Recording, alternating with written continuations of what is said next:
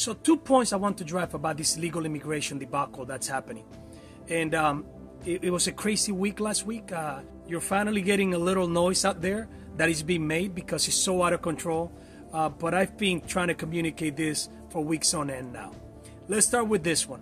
Illegal immigrants can now vote in New York City. They will vote, of course, according to their interests. But what are their interests? Getting free stuff. So Democrats, that's why they do it. So these illegal immigrants, these invaders, these criminals, vote for them. And that is just the name of that game. It's not a secret anywhere anymore. They're invading everywhere. It's a bunch of criminals that are coming through.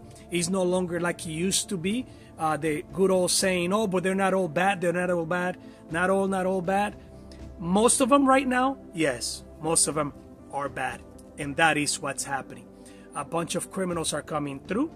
And because of that, we are now paying the price. You got those politicians now trying to act like they want to do something about it, which they obviously do not. This country is being overtaken by illegal immigrants. People like myself that want to speak about it because I have first-hand experience on this are being censored everywhere and are being shadow banned here on my YouTube channel. I'm going to be visiting my old stomping grounds and see the impact that illegal immigration is causing up there. It is incredible. But I'm going to bring it a little closer to home. I've been saying that these Venezuelan gangs breaking through all these criminals, not just Venezuelan, but it so happens that they're getting most of the headlines right now because they are terrible. That Tren de Aragua gang in Venezuela, it's terrible. I've come across with a few of those thugs in my past. They're taking over New York, and now they're going to continue to take over those other cities, and they're going to continue to network now with existing gangs. And there's very little you're going to be able to do about it. These are true criminals. These are real thugs. They have nothing that is holding them back from doing the worst of the worst, because worst case scenario, they get deported. Worst case scenario, and they'll come right back in. That's what they're assuming that they'll be able to do. Americans do not understand the seriousness of this, and you're taking it very lightly. This is a cultural shift. This is a spiritual battle that's happening in this country, but this is a cultural thing. These cultures care very little for human life. They care very little for values. They only want to take. They don't provide anything they do not want to give. They're all about the take. And now they're taking the life of a UGA student, Laken Riley, 22-year-old nursing student. It hits home for me because I happen to have a daughter that is going to nursing school. This girl just goes for a run, like you're supposed to be able to do in this beautiful free country of ours, America. Goes out for a run in the college and gets killed, brutally murdered by an illegal Venezuelan invader. He gets now caught, and wouldn't you know it?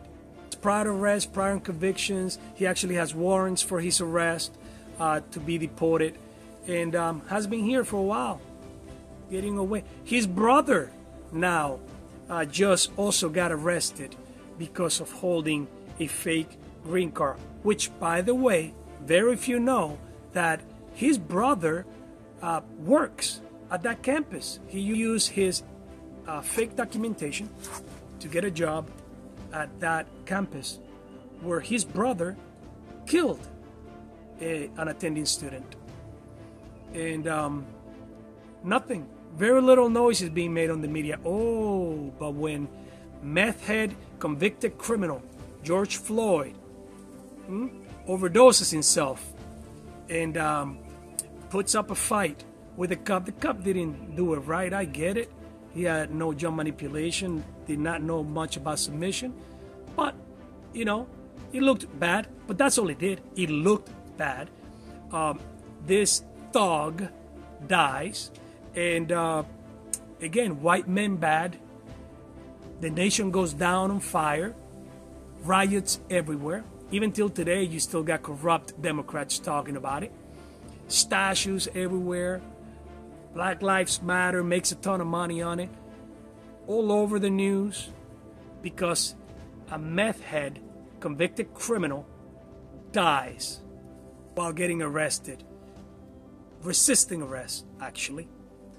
But an innocent 22-year-old, Laken Riley, no riots anywhere, and nothing happens. Sad. That's what you guys do not understand. These illegal criminals come in, they have no real value for life. You judge them because you don't know any better. You judge them by Judeo-Christian beliefs. You judge them by American principles and values, not understanding that they don't have those. They do not believe in the same things that you believe. They don't. A lot of them believe that they don't need to do anything. They don't need to build anything. They can just take it from you, because in this you do not understand either. Again, first-hand knowledge from me, they think Americans are weak. They're coming here to take from whoever they think is weak. Their culture is different. The way they view crime is different. The way they view religion is different. They have very little, if anything, in common with the way you think, with the way that you live your life. They don't come from those same beliefs. And we are opening the spigot for them to all pour in. And they are pouring in. The respect these people have for human life is not the same respect you have. Thugs, criminals, illegal immigrants that are pouring in here and now taking our children away from us.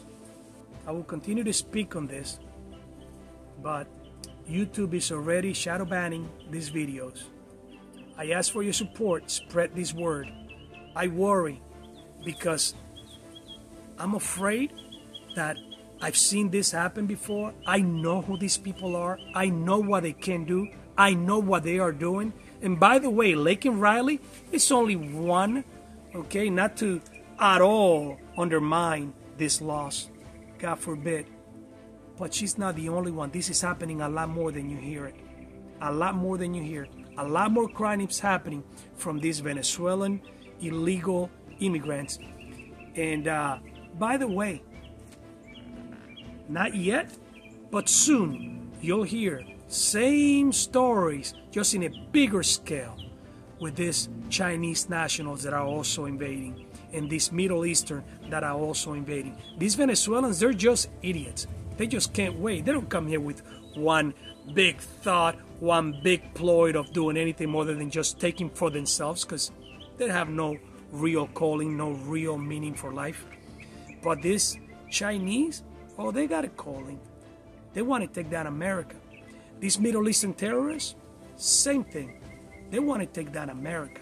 Their calling is not just for themselves, it's for a bigger cause. So we have it coming.